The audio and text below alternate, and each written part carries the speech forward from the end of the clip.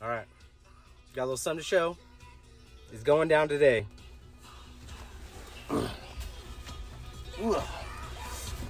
Just got back from Home Depot.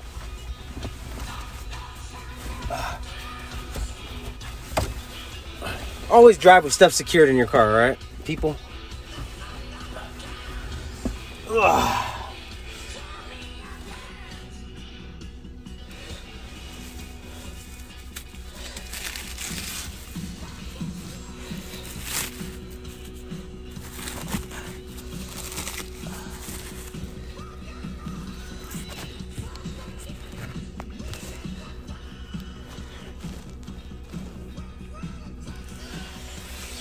I don't know if you can tell what that is, but that's 1, 2, 3, 4. So I got 4. So I have 1 sheet of 3/4 inch MDF, and I had them quarter it. So, you know, 24 by 48 pieces. And then I got 2 sheets of 1/2 inch MDF. 2 sheets of 1/2 inch MDF quartered out as well. So the plan is for this, you know, next variant of the enclosure I built, because I built so many, is I'm going to do a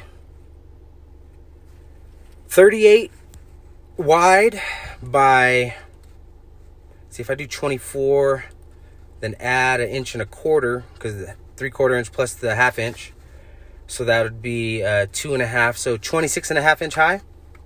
So I'll have 26.5 inch high, which is 1/2 inch underneath my 13. You know, if anybody competes in DB drag, you know you can only be 13 inches from the headrest, the highest point that's most advantageous to the competitor. So the way I do mine is just a straight all the way across anyway, so I don't do any angle variants. But yeah, 26.5 high, 38 wide.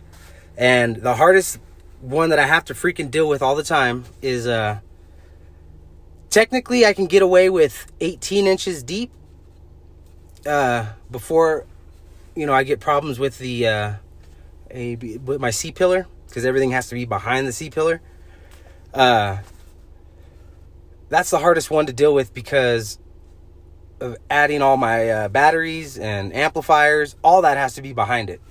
So I always end up having to go with 17 inch deep, because if I go 18, I could fit my batteries, you know, within that spot that's in between the box and then the seats on the ground. But if I go, if I go 17, I can fit it there. But if I go 18, I don't have enough room for my batteries. But just chatting with the homie Big Val over at Big Val Lithium. Looks like I'll have room in there now because of the depth difference of running AGMs versus running the lithium. So I'll be able to get away with that 18 inches deep, which doesn't sound like a lot to a lot of people, you know, 1 inch over the rest of all that. But when you're talking getting away with a, you know, like a 5.7 cubic foot box compared to like a 4.9 for 215s, makes a lot of difference. So this next box is just going to be a straight up, I'm going to say it, it's going to be a Burt box. Sounds huge for a Burt box, but it's what works for my cabin. So it's going to be a port up, sub up. I think final tunings for the tuning of the box, I think it's like 37. And that's just going with a center firing port up. Just a shy, like 1 inch short of the port thickness from the back, from the bottom of the port thickness of where it touches the bottom. So instead of it acting like two separate ports that are going to be like an L, the way that if you went all the way, if you space the difference of the port at the, you know, wide the same at the bottom, then in reality you're actually having 2 little small ports that are funneling like that. But if you raise it up just a little bit above that, a little tuning technique for some people that are going for loud, just do it a little bit above that, you know. And you got to kind of nobody talks about it, but when you build a ported box, your port actually is a little bit longer depending on what walls are around it. It actually lengthens your port a little bit. So after a lot of testing, you can figure out how short you need to go to where every time you add an inch or add an inch, you know, in reality, by adding 1 inch, I actually add 5 inches. But, you know, I've found out that sweet spot. I think it'll end up being like 5.83 cubes and 37, which puts my efficiency where I burp at in the 45 to 50-ish range, depending on, you know, all the other variables, cold, humidity, density of air, all that stuff. But let's see. So that'll be 18 inches deep, and that's an inch and a quarter. So that's 2.5. So it'll be 15.5. Is that right? Yeah, 15.5 tall. And on the sides, I'm actually going to do, instead of doing 3/4 with a 1/2 inch to make it 1 1/4 inch, I'm going to do 2 pieces of 1/2 inch to make it only 1 inch on the sides. And the front, back, and the top and bottom will be 1 1/4 inch. So with that 1 inch on each side, that would be that would leave me 36 available on the inside dimensions. And then by hanging, you know, the sub all the way over to one side and all the way to the other side, I can take off 3/4 of an inch for each side of that, because that's how big the lip is on the high Q15s. Shout out my boy Andrew. I just found out he's gonna be running some high Q15s. Yeah. So yeah, so you could get away with adding an extra.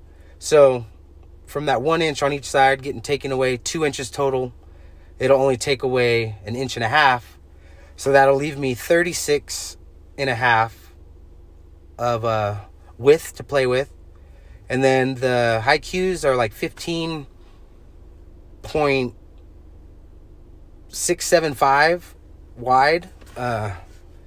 So I think it comes out to like 5.15 inches wide of a port. So 5.15 by 15.5. What is that, like 77 and a bit? You know, a shy under where optimal use for those subs, I think they want 40 each square inches of port for a 3.5 cubic foot box. So I'll be running a like 5.83, so on the smaller side, and running a tad bit under on the port area. So like I said, it's a burp box, and I know with you know, where my peak is at, I should be underneath that threshold where I like to stay under, according to WinISD, about 24 meters per second. I'm sorry, 24 feet per second. Or is it meters per second? Hold on. I like to stay under, is it 33 feet per second as the wind velocity. I think that's where you start to notice a lot of compression. You lose a lot of your power output. A lot of your port chokes off your ability to get louder because of the turbulence, because of the choking in the port. You don't have enough airflow. The vent mach is at that point is like 3 dB down in my testings. But that's okay, you know, in a lot of the bandwidth, even if your port compression, you know, is bad, but when you get to where you peak at, depending on how it reacts with your cabin, I should be good, just from a lot of testing. But we'll see. But today is build day for me. I'm just gonna it's a burp box, so it's not gonna look pretty. I'm gonna build it, and I hope, let's see, what's today, Sunday? I hope to have numbers up by Monday night, and that's cutting it close as far as letting glue dry and all that. But you know me, it's not only going to be glued with brad nails. I don't do that. I pre-drill all my holes, put in the proper wood screws. We're gonna see what it could do. So I'm excited. You know, Savard's on the come up. We got some great team members out there, even though we don't officially have like a Savard team that you see people put on Term Pro as their name. But I think I might change my name this year and It'll be Team Eddie Savard or Team Savard Eddie. I can't remember how they allow you to do it on there. It's got to have your name in there if you have a team name in front of it. So, but I'm repping Savard this year for sure. You're going to upset some people with some numbers, because I know people have been on the back burner thinking that their numbers are good, but not this year. I'm coming for you. So, shout out Savard, shout out Will, shout out Lucas. Man, they got great customer service, man. The products are phenomenal. I show love where love shows me, where people show me love, you know what I mean? With that being said, check out your boy, thirdera.com. Officially got my website up and running. It's a store that nobody's ever done before. You see a lot of these, and there's nothing wrong with it. I'm not putting anybody down, but a lot of places only offer the option of their own merchandise, like for instance, a shirt that says the Third Era, or whatever I want it to say. But this store is 100% custom, where it doesn't even have to be car audio related. It could be whatever you want, and I take in to consideration whatever design you want, either printed or vinyl or steamed or whatever, however the design you want it on a shirt, on decals. Your imagination is your limit, and I do everything in house. I'm not drop shipping nothing. I have specific clothes or clothings that I like to deal with, that I feel are the best for that kind of stuff, for printing on, and for designs when you want something on a sleeve and you don't want a seam there. Like, I have specific shirts that are ring spun cotton, super soft.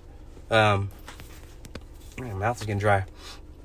That are comfortable shirts, and I have a bunch of stock of that. I think I got plenty, and throwing out the decals already. My boy Father's Base, I got his order pretty much done. I think I have like 10 more to do of his. The homie Dark Side Audio, I know he's been inquiring about doing some decals. I think he wanted like 100.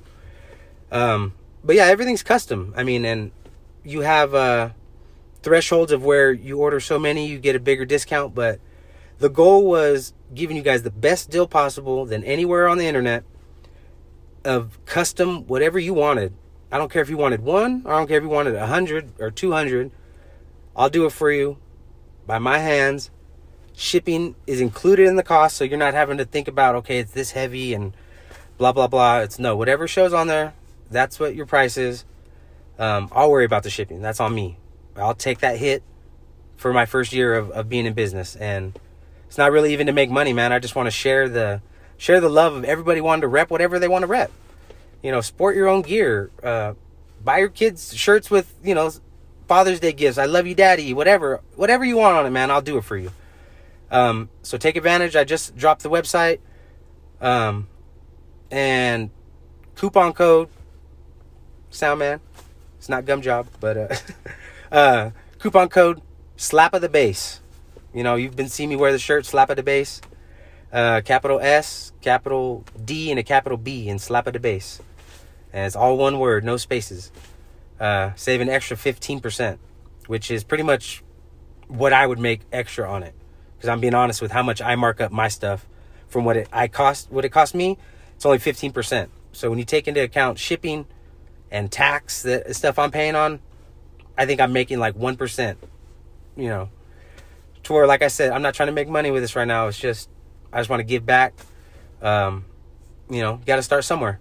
So, said a lot in this video. I ramble on a lot, but I'm excited, passionate about our industry, passionate about car audio, passionate about just having fun, man.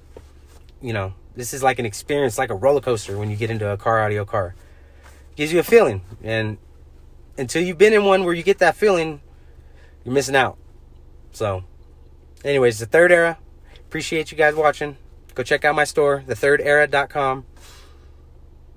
Slap it at base.